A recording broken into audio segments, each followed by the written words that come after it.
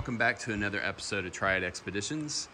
In this video, we are going to be talking about our specific DC to DC charger installation on our Nissan Armada and Airstream 23-foot twin bunk, forward bunk Airstream. So both of these are 2022 vehicles, and I will discuss the reason why we did this in other sections of the video. I am going to apologize right up front.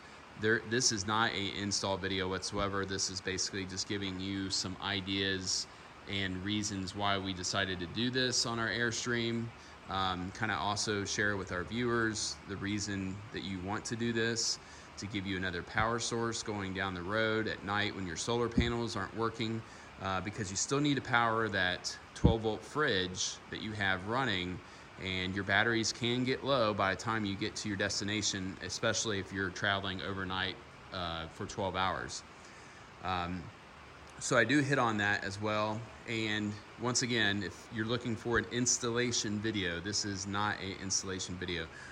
What we're going to cover in this is basically I'm going to show you where we hook the vehicle up, where the lines run out the back of the vehicle, and more importantly, how they run up into the Airstream and where we located the DC to DC charger. So that is going to be the extent of the video. A lot of these videos where I don't walk people step by step on how to do something, I end up getting a few dislikes in the process. That's okay. I don't mind that. I understand, but just want to give you that warning that this is not a install video whatsoever. It's just a configuration video and how we did it. So, all right, well, on with the show then. So one of the reasons that I'm filming this today is just because it's a nice rainy day here in Ohio, and so we're in our new barn that houses the Airstream and the FJ Cruiser. Let me slow the camera down here a little bit so you're not getting dizzy. And but yeah, we've been wanting this barn for a very long time and was able to finally make it happen. So, all right, we're gonna move on to the connection here underneath the hood. This was a little bit, I don't know, I wasn't completely happy with it. What you see here in front of you with this connection here, this is actually the Victron charger that goes to the wall, and I can put the hood down and keep the hood down normally and have that plugged in, and just partially put it down so it sits on the, and the Victron charger is pretty nice. Got some cobwebs going here already. It does a nice job. It's a smart charger, so you can monitor it on your phone if you really want to. And then what I have there is a trip light surge protector, just in case the barn gets hit by lightning. Hopefully it never does, but if it does, then hopefully that trip light will do a nice job. These are pretty nice because they got a center hole connection. You can find them on Amazon that holds it in place, and it actually gives you one more outlet there for your outlet, your double gang or single gang outlet. But let's get back to the vehicle. So with this, that's that connection that goes to the terminals there.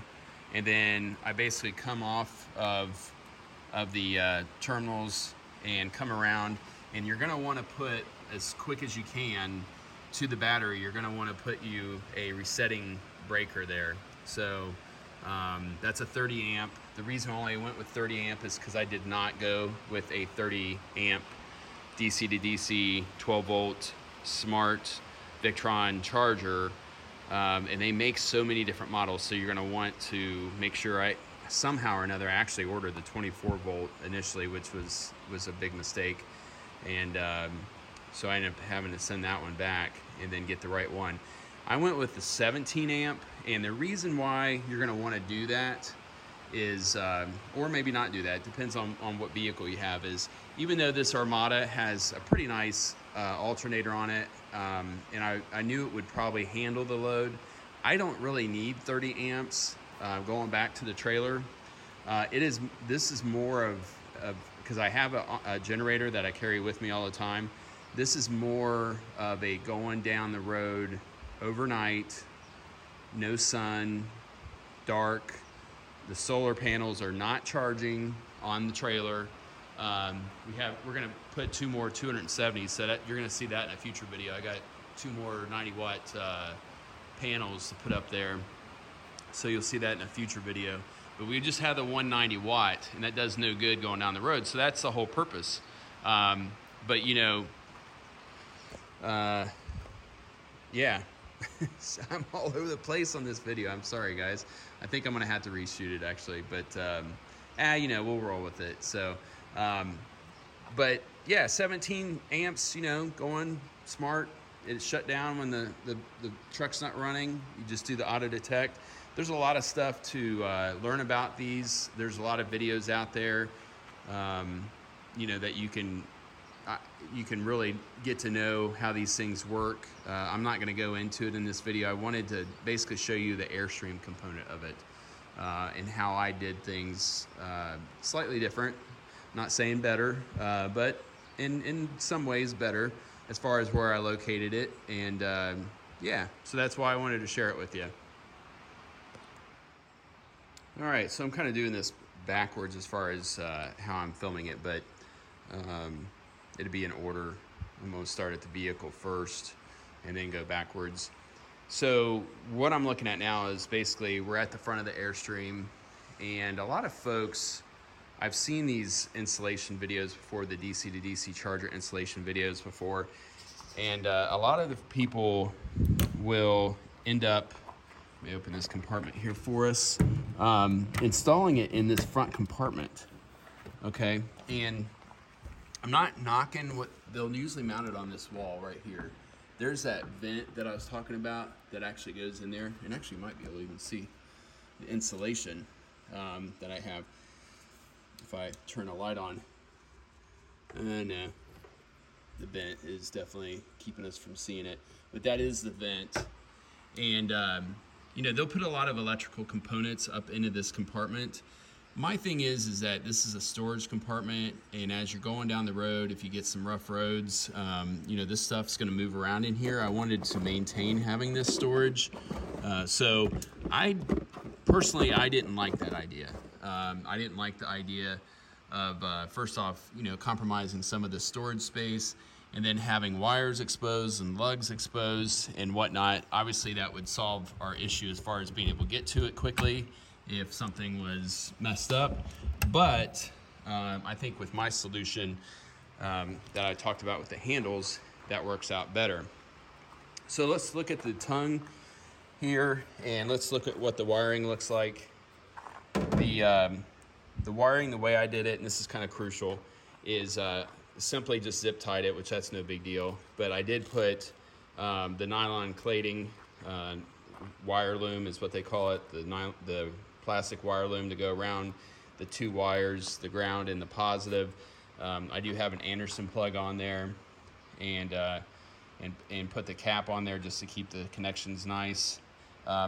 It connects to the to your RV 7-way, and I'm going to show you more about that over there, and how it works over there. It goes underneath, or around the tongue, that is. And then I'm gonna, for the benefit of you guys, kind of explaining things here. I know terrible camera work on my part here, but just, you know, kind of doing this one-handed here with the old iPhone. Kind of tired of the old GoPro just deciding to work when it wants to work. But if you look underneath here, you'll see that it connects there to the let me get underneath here, show you. All right, so it kind of crosses over and comes back this way, actually, on the passenger side, or driver's side, that is, and goes across and above the spare. And then let me go over there. You may want to route it a different way, so I'm kind of showing you, just, you know, it's not hard to get it routed, but you know, you're going to want to be smart about what you connect to, and just to make sure that things don't wiggle around. This right here is actually coming from underneath and going into the battery box. That is where the leads that are the output from the DC to DC charger go into the battery box. So kind of make it clear here, what we have is we have power coming from the vehicle via the connection there at the back of the vehicle, connecting there, going up underneath, all 4 wires going into the underside of the Airstream and going into that underneath bunk compartment that you're gonna see here in a little bit, and going up in there. Now I think this came out really good, so I'm gonna show you. I use this gland, this bulkhead gland, and if I'm able to, I'll link the Amazon, or at least I'll show you a picture of what it looked like that goes up in there. I had to drill a hole. I just used the basic hole saw to get the right size for that gland to go up in there. That tape is residual from the good old Airstream factories methods of holding things in place. That hole there to the left that you see, that is actually already existing in the compartment. That's where they run all of their components into the box there to hook up to the inverter and the solar charger and all the wires coming from that. But that there to the right is my work with the gland, a much nicer, more waterproof setup than just basically a hole with some edge wire loom acting as edge protection. Definitely that's the cheaper way to do it. So yeah, so anyways, those 4 wires were a little bit difficult to get up in there. That is 6 gauge, 2 of them. Once again, non-isolated DC to DC charger, so they need to have a ground and a positive. You can't just ground it to the vehicle or the trailer itself, and then you know, loomed all the way around. So hopefully that helps you out as far as how to get it up into that compartment, and give you some ideas there.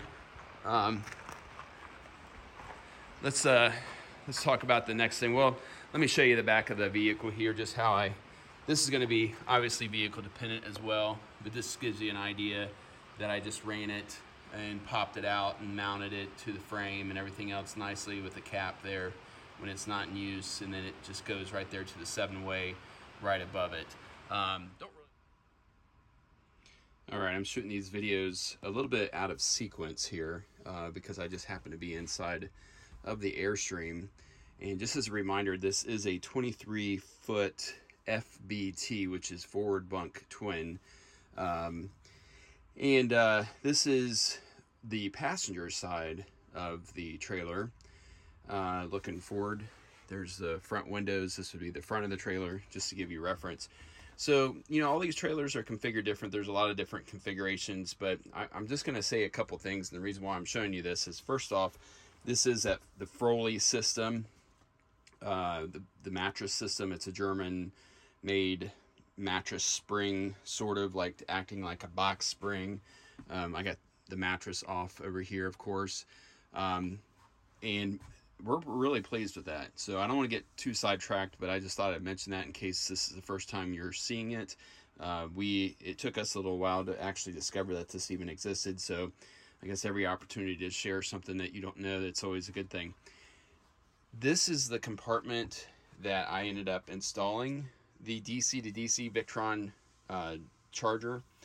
And I'll make mention of the model earlier probably in this video, so you know, in the considerations for that. But also I've installed some handles here that I can lift up on the panel here that is normally held in with screws. And so another reason why I want to mention this, I know I'm just kind of getting long-winded here with this, but this is normally screwed in with those screw covers.